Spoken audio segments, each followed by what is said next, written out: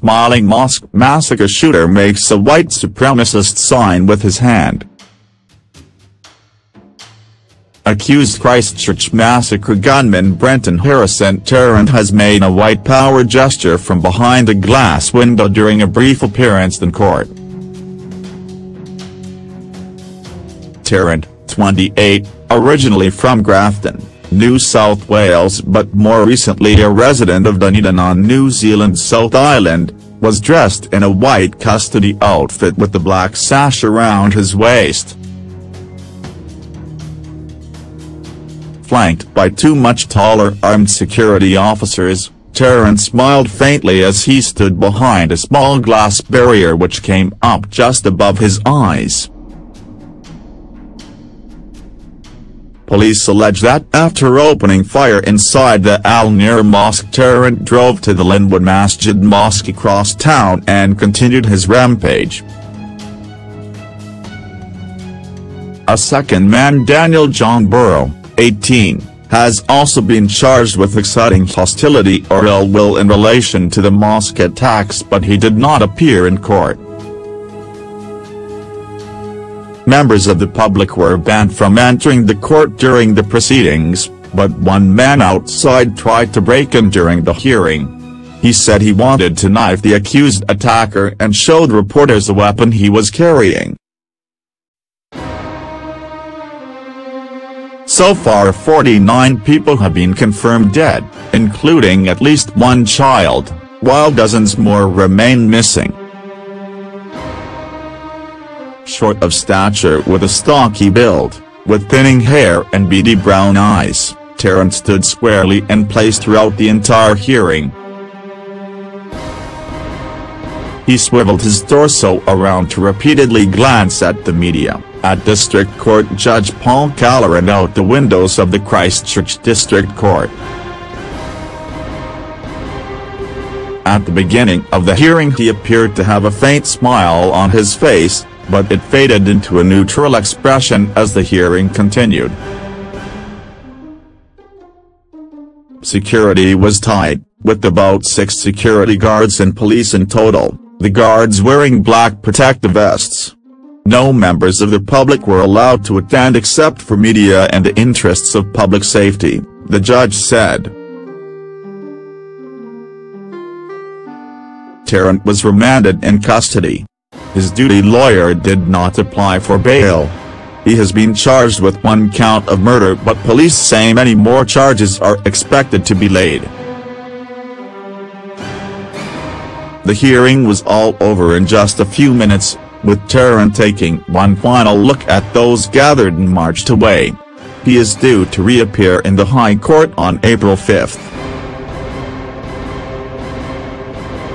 Tarrant was photographed and filmed in court by New Zealand cameras, but they have been ordered to pixelate his face in images from inside court. Burrow has also been charged with intent to excite hostility or ill will against any group of persons in New Zealand and publishing written matter which is insulting, court documents said. Another man remains in custody, and police are still trying to build a picture of any of the individuals involved and all of their activities prior to his horrific event. Police Commissioner Mike Bushy confirmed the death toll stands at 49, with 42 injured. He said that after receiving the initial emergency call at 1:42 p.m. local time, police took 36 minutes to track down and detain Tarrant. That is an incredibly fast response time. You had a mobile offender across large metropolitan city. I am very happy with the response of our staff, Bush said. Police arrested 3 men, including Tarrant and Burrow, and a woman following Friday's attacks. Commissioner Bush said that the 3rd man was spotted carrying a gun by a police officer, but after questioning it was revealed the man was on his way to collect his children from school and took the weapon to protect himself. In terms of people who have been charged, we have, as you know, we apprehended 4 people on the day, Mr. Bush said. And was released quite early, a member of the public who just wanted to get their kids home, but decided to take a firearm.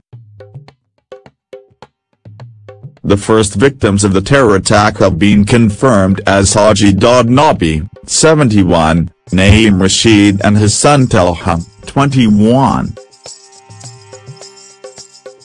Mr. Rashid could be seen in the chilling live stream of the attack at Al Nur Mosque attempting to prise the gun from the grip of Tarrant.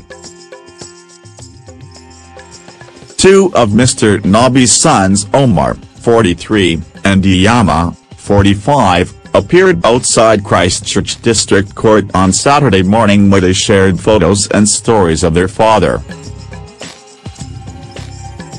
Omar said his dad was one of the first Muslims in New Zealand, moving to Christchurch in 1977 and opening the 2am Street Mosque after discovering the country was a slice of paradise. There are fears that several children who had accompanied their fathers to Friday prayers were killed when the gunman opened fire. Among them is 3-year-old Makad Ibrahim, who was last seen at the Deans Avenue Mosque with his father and brother Abdi. The accused gunman Brenton Harrison Tarrant grew up in the rural New South Wales town of Grafton, but left the area in his early 20s following the death of his father Rodney to cancer. He spent up to 7 years traveling the world from 2011 onwards, and one woman who knew him before he left Grafton speculated to Daily Mail Australia that something happened to him during this time. She also recognized him as being the man in the massacre video. Tarrant claimed in a so-called manifesto to have made money trading Bitcoin, enabling him to travel the world. He also spoke of visiting a wide range of countries including Pakistan, and a photograph showed him on a tourist trip to North Korea.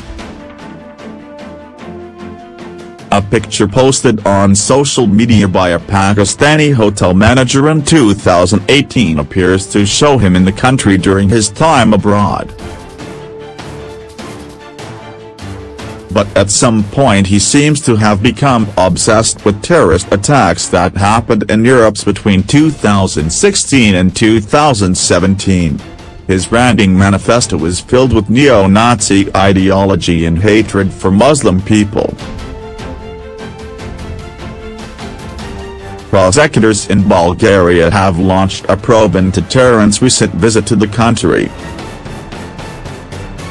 He visited Bulgaria from November 9 to 15 last year, claiming he wanted to visit historical sites and study the history of the Balkan country, according to Bulgaria's public prosecutor Sodar Tsarov. Tsarov said he hoped the inquiry would establish if this was correct or if he had other objectives.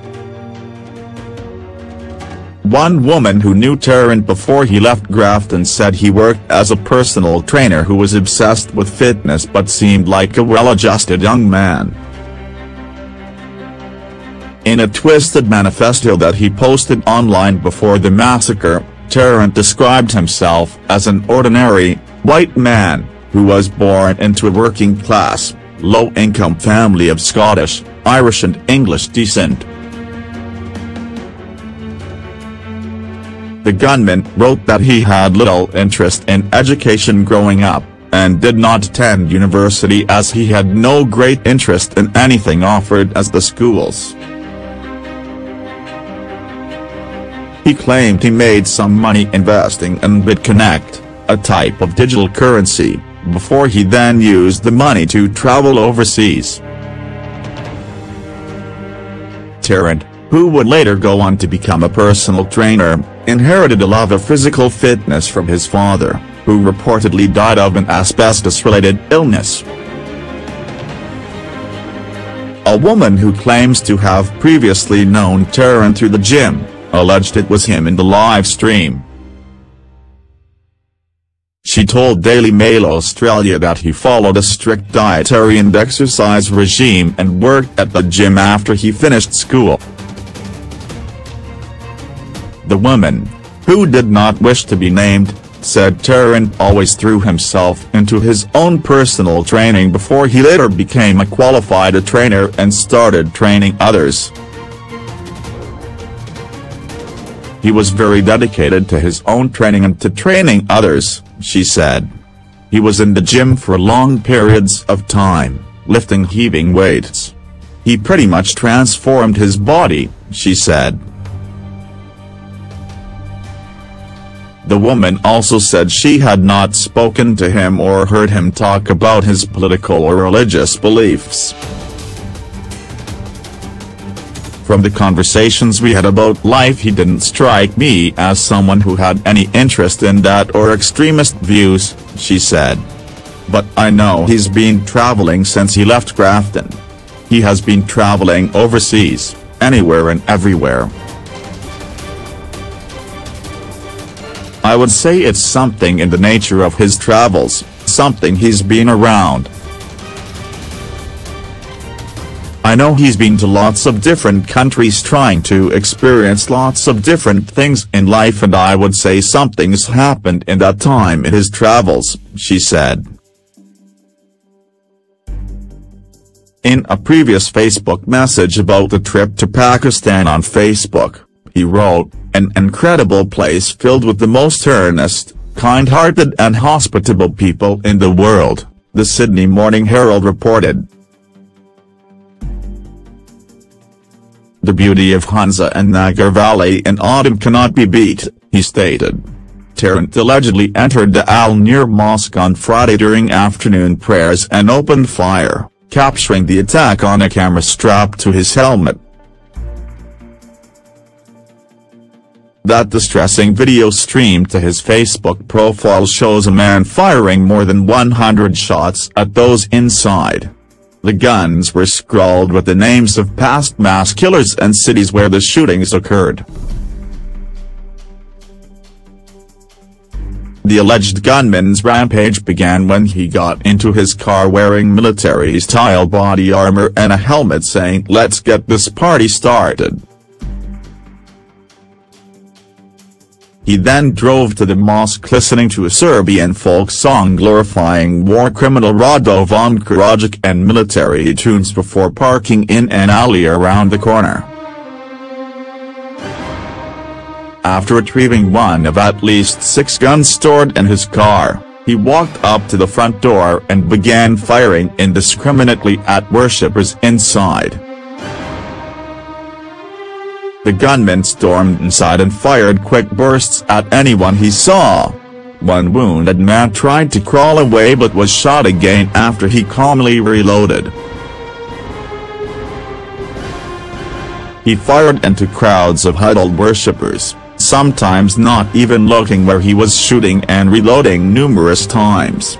When the sound of his gun stopped between magazines, the moaning of wounded people could be heard until the shots began again. Several times he stood over wounded men, reloaded his gun, and shot them multiple times to make sure they were dead. Tarrant then walked outside and appeared to fire on at least 2 targets, returned to his car and swapped his shotgun for a rifle. Returning to the mosque, he walked over to a pile of dead or wounded men in the room and began shooting them in the head to ensure they were dead. He then ran outside and shot another person he saw on the mosque's front lawn. The woman stumbled onto the street and was lying face down in the gutter yelling "Help me, help me" as the shooter walked up to her.